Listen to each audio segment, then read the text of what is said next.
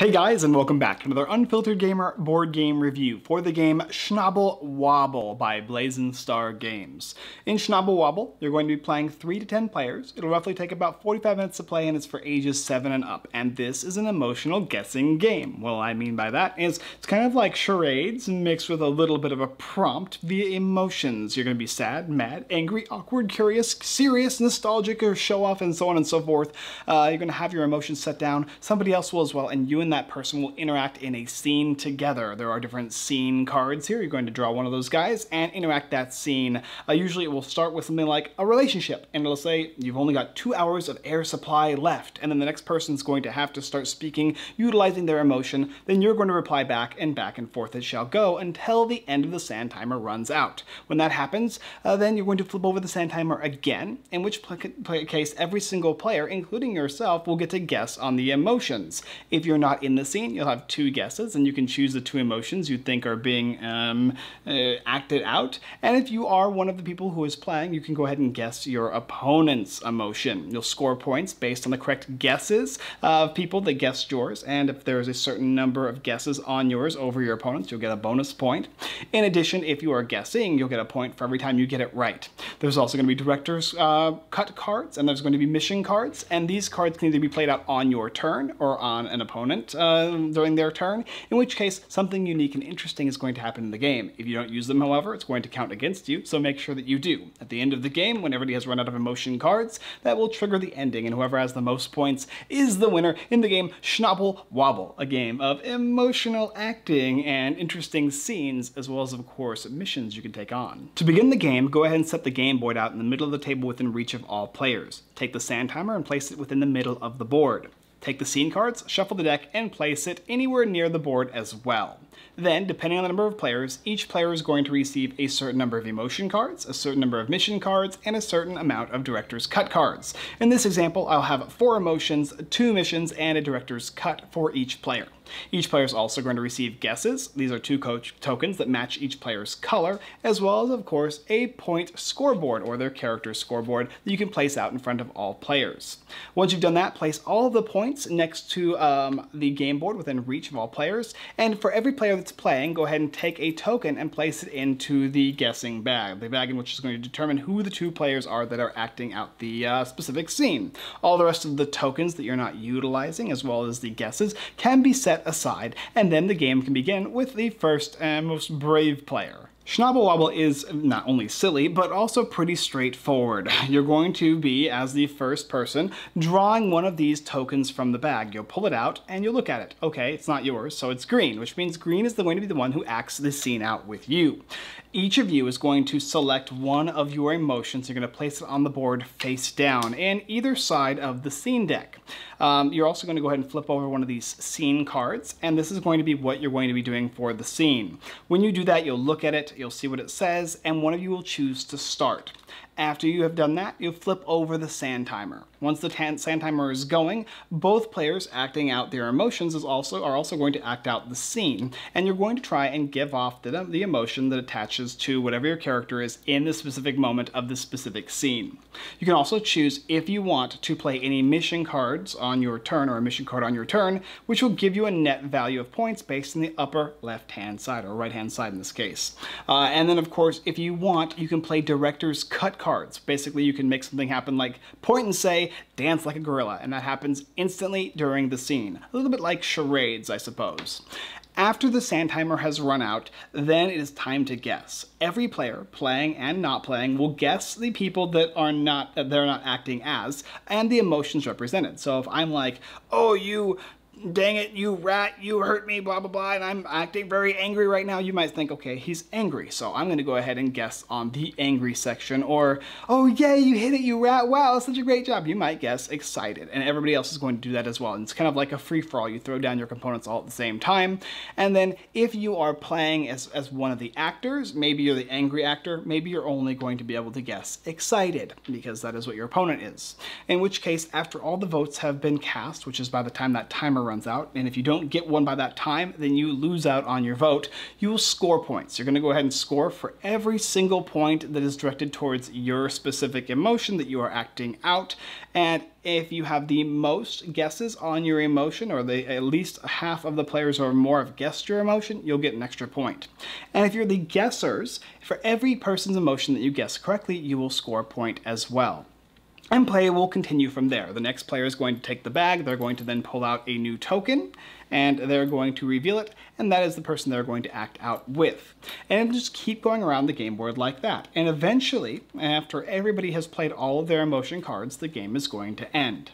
You're going to check score. You're going to check to see if you've played all your director's cut and mission cards, and then you're going to see whoever has the most points based on the tokens that you'll be gaining for each round where you score points in this game.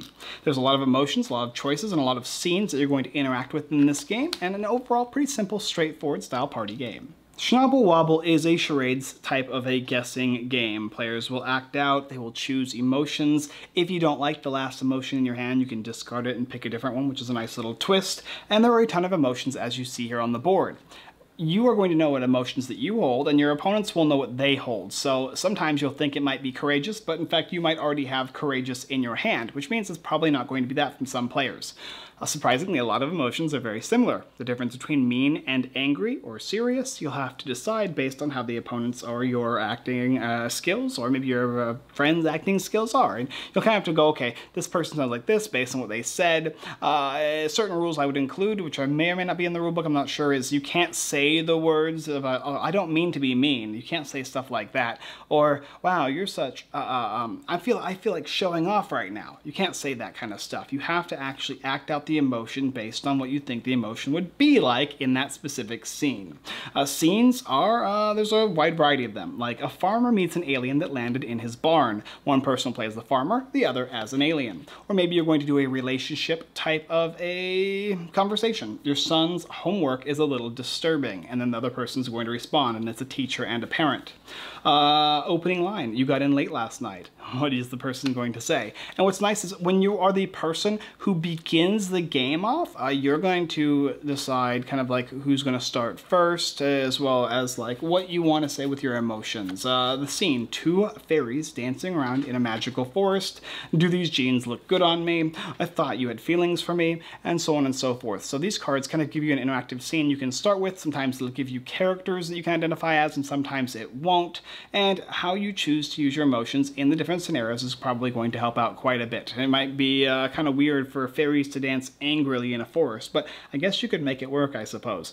There's a lot of humor in this game. There's a lot of laughs. This is a game that's definitely for a lot of players. I wouldn't suggest playing this game with the lowest player count. I think it plays up to 3 to 4. I think this game needs at least 5 to function. 5, 6, 7, 8. More is better. I also like the idea of how you get emotions and you can look at them and you can kind of act them out. I actually kind of think for an advanced mode of play, people will just draw 2 emotions and pick one and put the other on the bottom, and you'll keep going on like that. That way people don't know what emotions are going to show up. They're not going to know that there's certain emotions that have been removed from play and that kind of thing. I think that would be cool. Or if you're playing the base mode of the game, how it stands, I think it would be kind of nice to have tokens representing the spaces that have already been chosen for those people with lower memory, make it easier for them as opposed to other players who just simply remember courageous was already played, or generous was already added. Some other players might get a benefit from that. So you can either go the advanced mode, which is just simply drawing 2 and picking 1, or you can go ahead and do the easy mode, which is how the basic games kind of goes as is, but simply add something in for people who have bad memory that blocks the certain spaces off, thusly making it easier for people who can't remember. This game has a high quality. The board is nice, timer works great, the tokens for voting are nice as well. Everything kind of works pretty cool. This is of course a prototype, and probably the game will change as you see it. I'm guessing that these tokens for the specific players will change maybe to like nice circular discs that represent the different characters on the scorecard. These scorecards represent the points you'll be placing down for each of your characters, and you have each of your little characters on these boards here. The artwork's cool. I mean, I enjoy it. I think they all work, as well as different emotions you can kind of represent on here. There's artwork on all the different cards as well that represent the different emotions that are attached to the emotions on the board, so that you're not going to miss out on them. And the missions and the director's cut cards are very easy to understand and know when to play them. And they have some fun things that you do. And sometimes it's going to make give us an evil laugh or laugh a little. Understand it from their point of view. Bark like a dog. And so sometimes it'll make you do something. Sometimes it will not. In the way of like getting up and interacting. Some people don't like the be funny type games where you have to force a player to be funny as opposed to just being funny naturally. I think the natural funny comes in with just doing the conversations and the scenes, and if you do not like the be funny aspect of the game, you can simply take out the director's cards from the game, because I think most of those are the be funny ones. The other ones, like the mission cards, will make you change how the conversations work, which I really enjoy those, probably more than the director cut cards. I like the guessing aspect of the game, and I like how simple and easy it is to play. This is a game that I can jump into play with pretty much anybody at any time. This is a game that can be as dirty as you'd like in using those emotions, or as like dark or whatever. I mean, when you're angry, you can include a lot of things. When you're sad, you can say a lot of things. So you have the option to kind of change the G-rated version of this game to the R-rated, and it's really all up to you. But it works in the great scheme of things as a, I don't know, the scale can slide either way is basically what I'm trying to say. If you like party games, if you don't like mind some things that make you be funny, if you don't mind trying to act in emotions and having a charade type conversation with people, I think you'll enjoy this game. The guessing is fun, there's a lot of options and a lot of choices, and I feel like you'll have a good chunk of fun for loads of games to come, because this game is ever-changing and not everybody has the same type of emotion or the same response for each of the different types of emotions. And because of that, Shhnable Wabble is a solid party game that I think you should take a look at down below. Thank you guys for watching another Unfiltered Gamer board game review for the game Shhnable Wabble. If you're interested in picking up the game, there is a link down below in the description. You can also go and check out our other videos here on YouTube. Like, subscribe, and comment. Hit that bell notification button to see more of our videos.